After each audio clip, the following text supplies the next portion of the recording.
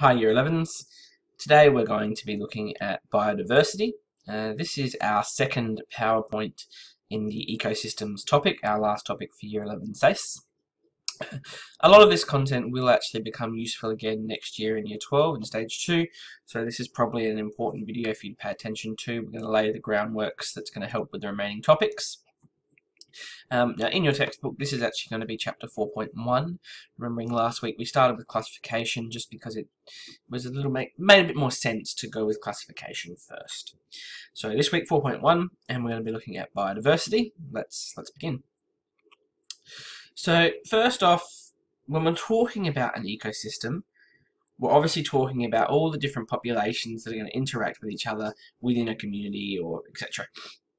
Now, there's a lot of terms that are going to be used throughout the ecosystem topic. So we've got species, populations, communities, ecosystems, biomes, biospheres, and we'll look at all of those in detail across the different topics. At the moment, I want to focus on the words community and population, which will also involve species in the next few slides. So first off, when we talk about a species, I am a species. I am an individual in the species Homo sapiens. So I'm an individual. Now, when you gather a group of us all together, so for example my family, okay, and we're all living in the same area, okay, the Wrights are all living in the same area, in the same house, we're now a population. We're a population of Wrights, and we're living in the same area, and we are of the same species. So a population is a group of the same species that are living together in the same area. Now, when you start to put all the different houses in my area in a neighbourhood with all different populations, that's a community. So a group. Populations of different species all interacting together to create a community. Each one of those populations has its own specific role to play in that community. They will generally remain in the area for that community. They're not going to get up and move. That's their home. Populations generally are very limited in their distribution. They'll tend to be localized, and that means that the community will generally also be restricted to a specific area. So what we're taking away from this slide, an individual is one organism, a population is a group of that one organism living together, and a community is multiple populations all working together and working alongside each other to complete individual roles to make a community together. But what about populations and species? So again, we're going to go over that word population. Population is defined as a group of organisms of the same species. Now, if you're part of the same species, you have to have the same characteristics that are common and easily recognizable to one another. So for example, all humans are going to be walking upright on two legs, opposable thumbs, large brain capacity, etc. Defining a species is difficult, and we looked at that last week a little bit with classification. And it becomes even more difficult if we're only using features like structure or color or behavior. So it's not a great definition, but a definition for a species is an organism that can reproduce with another member of that same species and produce fertile offspring, so their children can have children as well. Why is that not a great definition? Well, that doesn't help animals that asexually reproduce, because that obviously can't apply to them. Another way, because of that scientists have defined the word species, is organisms that share a common gene pool. So all organisms that live together and share a gene pool, you could define them as a species as well. And that terminology will come in useful next year as well. Maintaining reproductive isolation. So we've mentioned that species can only reproduce with other members of their same species. And we know that because species will breed together to produce fertile offspring. That means that generally two different species can't breed. Now, there are obviously some exclusions to this rule, and we'll talk about those, but members of different species cannot breed, and that's reproductive isolation. There's many different reasons why interbreeding between species can't happen. One reason is temporal isolation. So often species will produce their gametes, their sex cells, in different seasons. So for example, in the case of flowers, in the diagram we have up here, we have this one flower ready to release its pollen right now, whereas the flower over here is not ready. It needs a few more months before it's going to be active and ready to accept pollen from another plant. So these two different species of plants can't reproduce. Two different species can't reproduce. Mating recognition may be sufficiently different, and we talked about this a little bit last week. So if you've got a pigeon and a magpie, pigeon has a mating dance. It'll walk around and do this big dance. Magpies aren't interested in that dance, so they're not going to be interested in mating with that other species, so they just have no interest with each other. Habitat preferences, they may just live in different places. So for example, I'm not going to expect a panda in China to breed with a polar bear in the Arctic, because they're not going to get to each other. Anatomical differences. So for example, fish and mammals. Fish lay eggs.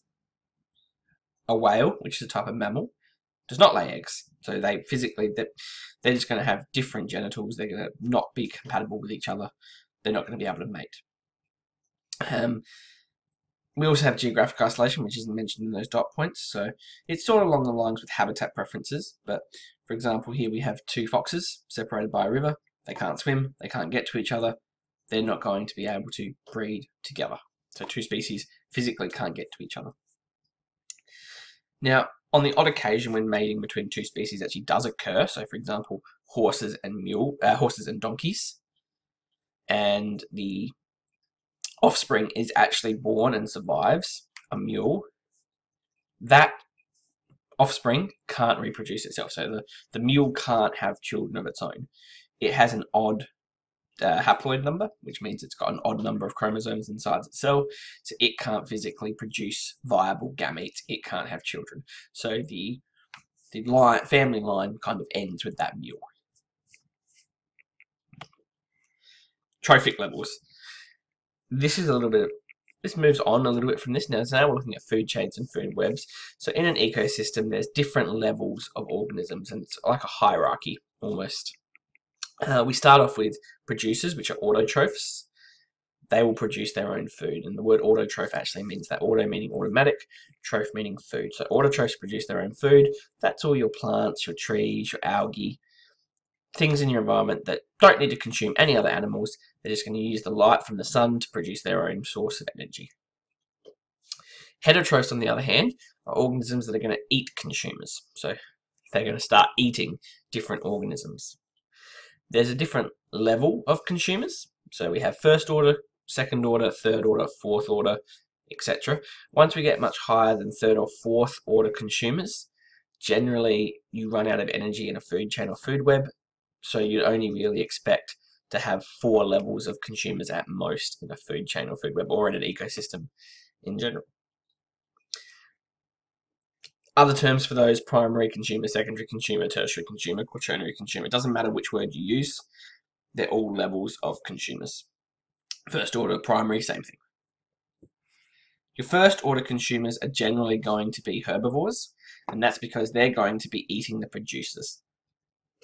Your secondary, tertiary, and quaternary consumers, they're most likely going to be carnivores, so they're going to be eating the other organisms that have eaten the producers. So they're only eating meat, basically, so they have to be carnivores, or omnivores if they're eating both.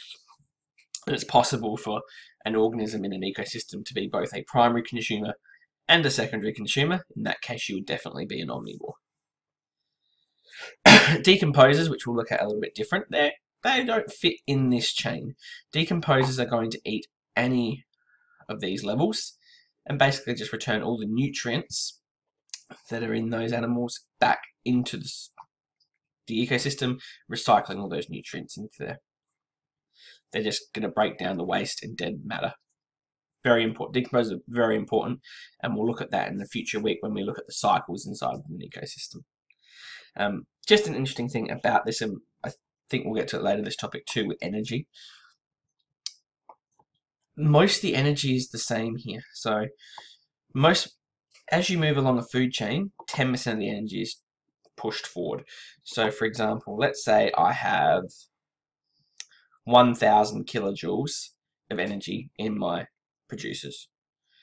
Now, when the producers are eaten by, say, the primary consumer, the ant, it's only getting 10% of that energy. So it has to eat a lot more grass to get the energy it needs. Okay, therefore, there has to be more grass than there is ants in order to provide enough energy for the ants. And the same thing moves on. So we've got 100 kilojoules here. Oh, sorry. We've got 100 kilojoules here. When the frog comes to eat the ant, it's only going to get 10 kilojoules of energy.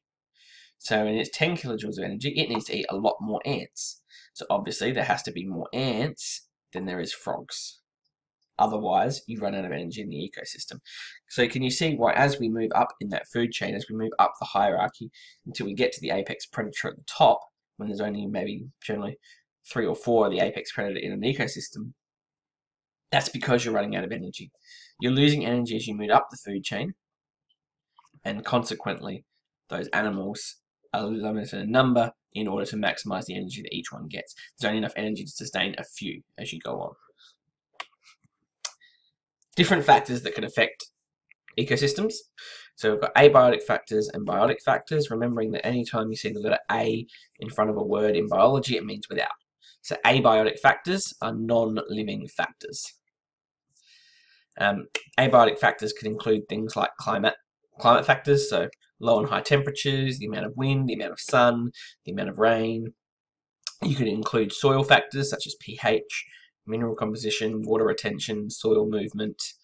You could talk about disturbances like fire or frost, toxic substances, so chemicals, etc., salinity of the water, level of water, how strong the water is in a stream or a river, the depth and the turbidity of the water in a lake. All these things are abiotic factors. In Australia, most of our plants have adapted to be fire resistant. That allows them to survive in the harsh temperatures of Australia, where we've obviously got high temperatures and lots of bushfires.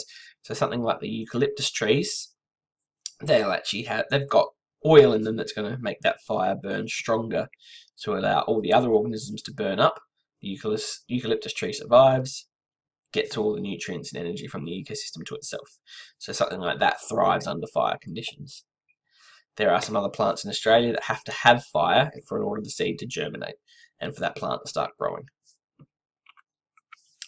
Biotic factors, obviously without the A there, biotic factors are your living factors in the environment. So you're going to be looking at things like competition, so different organisms competing for food or habitats, etc. Predation, is there any other species preying on it, trying to eat them? Mutualism, so when two species work together to gain an advantage for both of those species. Communalism, when only one species is benefiting and the other one just has no change at all. Then you've got things like parasitism, where you're going to have one species benefits and the other species is harmed. But biotic factor is basically one animal changing the physical or chemical environment that will help or prevent others from living in that environment. So, for example, earthworms help aerate the soil, recycle nutrients, allows plants to grow in that soil. On the other hand, we've got things like buffalo, horses, cows that will graze and go through those areas and prevent any more vegetation from growing, preventing other species from coming in. That's a biotic factor. Decomposers, I told you we'd get back to those. So decomposers include things like bacteria, fungi, termites, earthworms, and as we said before, their major contribution to an ecosystem is breaking down organic matter, returning those resources back to the environment so they can be reused. So nutrients are never lost from an ecosystem, they're only recycled, whereas energy is lost. Energy, we've talked about that before, energy is lost as you move up a feed chain. Nutrients are not. Decomposers generally work well in high temperatures and in humid environments. They'll basically use the minerals for growth and then they'll break down organic matter, returning it to the soil where it's come from originally, and the whole process starts again. Biodiversity. So we're looking at biodiversity now, what the PowerPoint's actually about. Biodiversity, very simple slide here. Biodiversity is just the variety of all living things. It talks about the diversity in genetics, species, and ecosystems. So 3 different levels there.